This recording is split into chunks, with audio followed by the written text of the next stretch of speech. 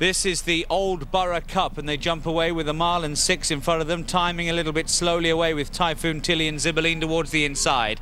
But the charge for the lead here is won by Allinjim. Together with this one, races on the outside the blue shades of Elgria, then Elgria in 3rd place. In 4th, as they make this turn, is Treasure Trail with Knavesmire, Omen and Rahwaan in behind these. Activist is on the rail next in about 7th place, followed then by Jack Dawson and Robin Della, who jumped away in mid-div.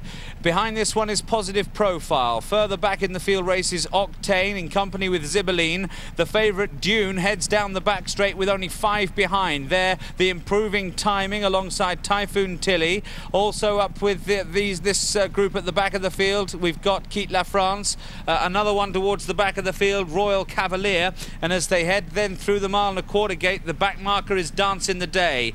Allinjim back with the leaders, has come through to lead here as they go midway down the back straight, with in 2nd place Rahwaan, in 3rd Elgria. In 4th place is Elgria, who's sitting nicely in terms with the leaders. These are followed by Treasure Trail as they make their way towards the final mile of the contest. They're tightly grouped up in behind Treasure Trail. We've got Robin Della. On the outside of the runners is Dune with the red cap, seeing plenty of daylight. A clear run anticipated from there. Meanwhile, in the thick of things, Knavesmire Omen is trying to improve together with Activist, another one who's going pretty well. Octane and also Royal Cavalier, they move a little bit closer now as they approach the end of the back straight. Jack Dawson and Positive Profile with Quitte La France timing Dancing the Day, and then at the back we've got Typhoon, Tilly, and still last is Zibeline.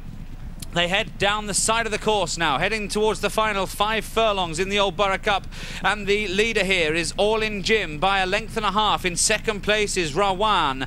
Then in 3rd, Elgria is now being stoked along as they begin the turn for home. These are followed by Elgria. Robin Della widest of all as they begin the turn. After these, we've got Knavesmire Omen. Octane is now pushing along. Within striking distance is Dune. He's now asked for more effort. Up on the outside, we've got Quitte La France. Then we've got Royal Cavalier, Jack Dawson and Treasure Trail. Activist, Elgria going backwards. These are then followed through by Timing. She's got a lot to do from there, but beginning to pick up, and now they swoop down towards the final 2.5 furlongs. The leader here is Allinjim, but Elgria is pressing, and here comes Dune now out in the clear with what looks a terrific run. Dune going for home now. In behind these, Octane, Royal Cavalier on the outside, Knavesmire Omen towards the inner, sticking on nicely. Dune's got every chance and has hit the front, approaching the final furlong.